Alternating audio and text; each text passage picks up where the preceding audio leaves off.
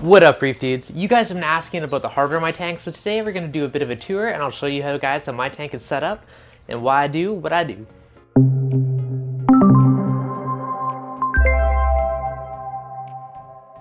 So over the year and a half that my tank's been running, there's been multiple changes and upgrades, things I've liked, I've tweaked, and certain ways that I've done to bring it to where it is today. So let's take a look and see exactly what I do. Starting with the tank itself, I went with 50mm thick low iron Starfire glass. It's Starfire on all three sides, as this tank is eventually going to turn to a peninsula. So I kind of planned for the future, so I build my tank once, and I can use it in multiple locations. Now I went with 15mm glass to overkill this tank. I could have got away with 1/2 inch or 12mm, but I had a tank crack and I don't want it to happen again, so I wanted to be extra thick, extra cautious. There's absolutely zero bowing and this thing is solid as a rock. As you can see for lighting, I have my favorite lights, the Echotech XR15s. Now these are beautiful lights. They're tiny, sleek, and they provide a ton of power output which will grow any coral you can throw at it. Now for mounting options, I didn't like the standard mounts. I mean, they're nice for a standard tank, but if this is peninsula, I didn't want to have any equipment on the far end. I want this end to be 100% clear of pumps, mounts, everything else. So I ended up building a custom light rack, and I did this using extruded aluminum rail, in which I took apart some of the other Echotech mounts and mounted my lights to it. So it actually worked out really well, and it looks great. So I'm very pleased with how this turns out. I love my floating light rack, and I get tons of compliments on it, so it's definitely a winner. As for hiding the wires, this is actually kind of extruded aluminum with channels. Now to actually hide the wires, most of them are run inside of the channel. I cut little strips out of this plastic to cover it up, and I crammed as many of the wires as I could into that channel, so it keeps everything hidden and looking good. Because of how much weight is on here, and it is going about 5 feet out, maybe 5.5 feet, I did multiple different ways to strengthen the corner.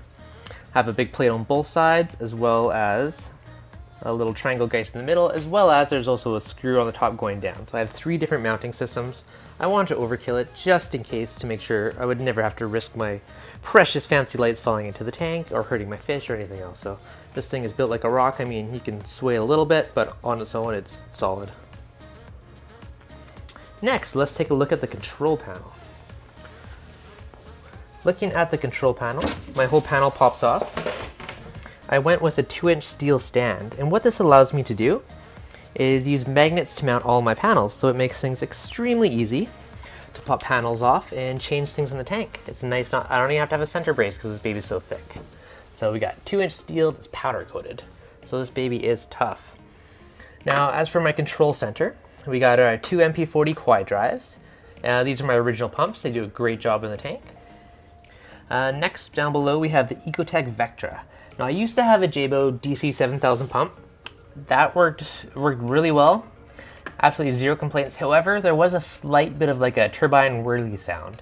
So I ended up getting a really good deal on a Vectra M1, so I jumped on it, and now this baby's nice and quiet. So, if you guys know, my tank's all about having a silent tank. Now, this would be my skimmer control. My skimmer has a DC Jebao pump inside, and it does a great job. It's extremely quiet. Next, we have this little dinky guy, and this is for my reactors. So there's a Jebao pump from my old 30-gallon tank that's now feeding my reactors. Next up here, we have our Apex Classic controller, followed by the PM1 salinity probe, followed by the WXM, which allows Apex to communicate with the Echotech lights. Below, we have the Apex FMM module, which is used for fluid monitoring or their automatic top-off kit. We also just have a little head unit just kind of hanging out here. And I still got to mount this, but this is for the Jebao CP40 gyri pump. Now because my tank's so long, and I really didn't want equipment anywhere else on the tank but that far wall, I ended up using 2 MP40s on the side and a CP40. So what that does, it gives me enough power to rock the whole tank and get flow on the far end. Now you can see all the Gorgonians, everything's getting a nice sway in it. I do have the MP40 pulsing a bit, as well as, well actually the MP40 goes through different modes throughout the day, and the gyri does more of a pulse mode. So all that helps me get flow on the far end of my tank. So this is what we call the crazy death wall of flow. Now, if I had these babies on max, I would be absolutely blasting my corals, and I didn't want to do that because they don't like that much flow. So that's why I have a mix of 2 different styles of pumps, the 2 MP40s and the CP40. and it does a great job of pushing water the full length of my tank. And you can see there's kind of a decent wave that rocks up and down on the whole tank. So that's been doing a really good job. I try to get the wave as high as I could without it touching the screen top. So as you can see, there's like ½ an inch or less at the top of my tank. So it's very tight fit between the screen and the glass. Now what's next? Let's take a look inside the stand. As with everything, the whole panel just pops off for easy maintenance. So we have the control panel in the end cap. We wrap around the side, and this is where all the goodies start. Now all my power bricks, everything are hidden behind this little panel here. This kind of just covers it and hides them. You gotta poke the wires in to close it, but this hides everything kind of tucked out of the way. And once that sits flush, it looks actually very clean. Now if we go down a bit lower, so everything on my tank runs through a UPS. So this will help against any brownouts or short-term power outages. Now, next to this are two EB8. So this is what my Apex controls absolutely every outlet, so I can time, automate any of the plugs on my tank. Now behind this is a 147 amp hour battery, and this thing is a beast. And that battery is currently hooked up to the two MP40 quiet drives. So if my power goes out, that battery can run them for about a week. So there's no real worries about my tank ever not having oxygen or flow. Now I also bought the battery booster for the Vectra, so I plan on putting the Vectra on there as well. And then I might be down to a few days, but I've never had a power outage more than half a day, so if I can run for days on battery backup, I'll be pretty happy camper. Now as for dosing, I did have a calcium reactor. I've been in this weird little battle trying to up my pH, and I was curious to see the difference between a calcium reactor and dosing. So I decided to go back to dosing for now. I'll probably end up back at the calcium reactor in the near future, but for now, we're on dosing. Now I bought the dose for doing automatic water changes, but that's not going to happen until I move my tank at the top of the stairs when it's in peninsula mode. So for now, I'm using it as a dosing pump, which is one of its main purposes. So these two containers are the 1 gallon space saver containers, and the first one's calcium and the second one's alkalinity. So these I dose calcium throughout the day and alkalinity throughout the night. The dose does a great job of breaking it up. So instead of dumping in, say, like 40 mils all at once, you do like a mil every 20 minutes or so. So it's just like a slow drip and feeds it throughout the day. So it keeps everything really stable. Next to that, we have the Jebao DP4 pump. So this was my original dosing pump, and it's currently hooked up to the Red Sea coral colors. I got the A, B, C, D, and they're in my lovely DIY dosing container bottles. And I'll be sure to put a link in the description on how to build those. Pretty easy, quick and easy build. Next we have the Apex ATK auto feeder. This thing does work well. My complaint is it's loud. On one side, I guess you know it's working, but it's around 11:30 in the day. It feeds the fish a little snack of pellets and keeps everybody happy. So next, in the back, we have, there's the Apex ATK automatic top-off kit. Now I beta tested and did a review on this, so I also have a video I can drop in the description below if you guys want to know more about it. On the left-hand side, that float valve is set up to the breakout box, and what that does, if my water level in my sump rises, either from feed mode or a water change or any other type of stuff, it will turn off my skimmer. So it's just kind of one of those little things to make life easier. Now if we look up a little bit, I have my DIY Echotech reactor.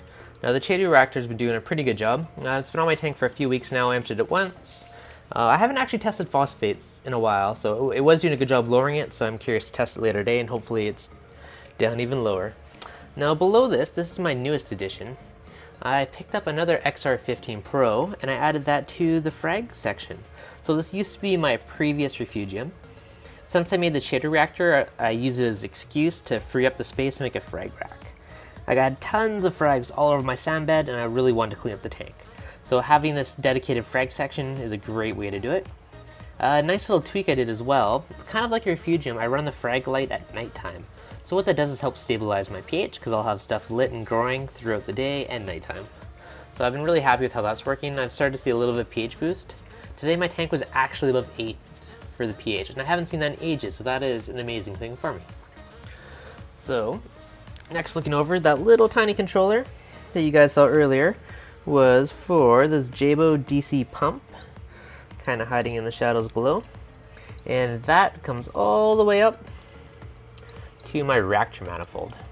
Now the reactors feed my, let's go the way. there's my DIY dosing containers. They obviously need a bit of a clean. And they are sitting on little pedestals of marine pier to hold them up a bit higher. Now one of them I have carbon in, and the other one had GFO. They're both on a fairly low setting. I haven't actually changed the GFO in ages, so it's probably exhausted. Carbon I try and change once every 4 to 6 weeks. On the back of the wall there, on the back wall we have the Apex probe. So I got pH, ORP, and salinity. Now if we look at this one, this is my giant, extremely overkill coralbox Cloud 9 skimmer. Now this thing skims like a champ. It's rated for up to a couple 100-gallon tank, so my 100 and something gallon, this thing does an amazing job. And it's extremely quiet, which makes me happy. Next over we have my overflow section. So for this I have a gate valve on the main drain, so this is a full siphon. So I'm doing the bean animal. The next one over is an emergency overflow, and this one is my open siphon, which will turn to a full siphon if the water in the tank gets too high. This last pipe is just kind of a stand for my reactor manifold. Now for heating, I have 2 Eheim Jagger heaters. I went with 2 150 watt heaters for a bit of redundancy and a bit of a failsafe. So my tank overflows, it goes into my single 7-inch filter sock. Now if the filter sock ever clogs, the water will flow over the top. Otherwise it comes out the bottom.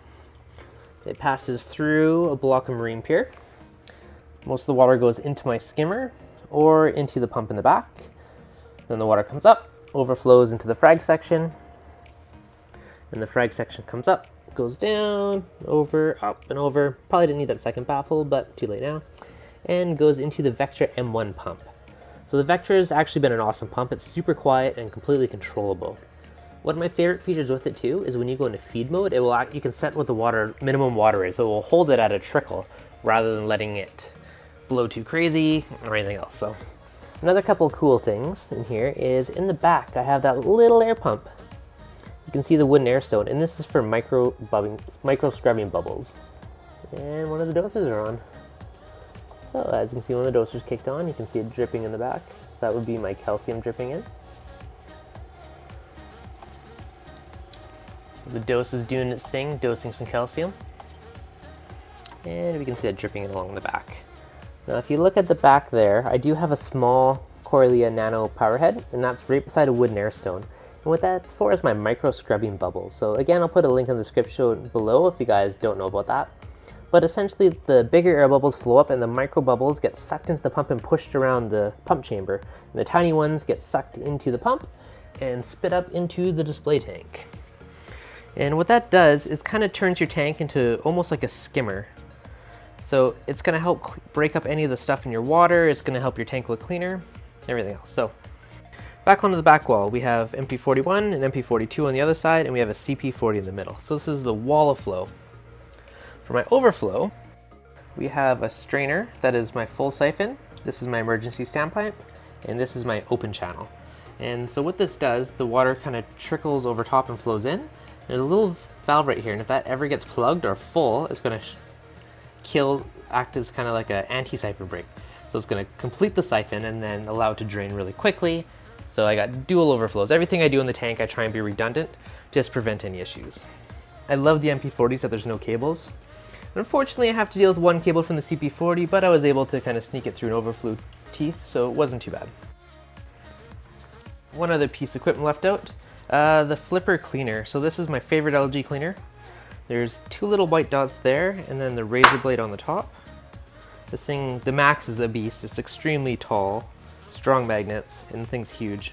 But the only thing touching your tank are those 2 white dots and the razor blade. So I've never used the scrubby side of my tank ever. I only ever use the razor blade, and I've never got a scratch. So I refuse to do anything else. This thing's been working great, and it gets off every bit of algae. If you're new to the channel, make sure you guys hit that subscribe button. And if you enjoyed this, make sure you like the video. Seeing all these likes and comments really pump me up. And it helps motivate me to keep making videos, because that's what it's all about at the end of the day. If you guys have any questions at all on anything on my tank, let me know in the comments below, and I'd be happy to make any specific videos or dig into more details on anything that you guys are really interested in. Alright guys, you guys have a great day and stay salty.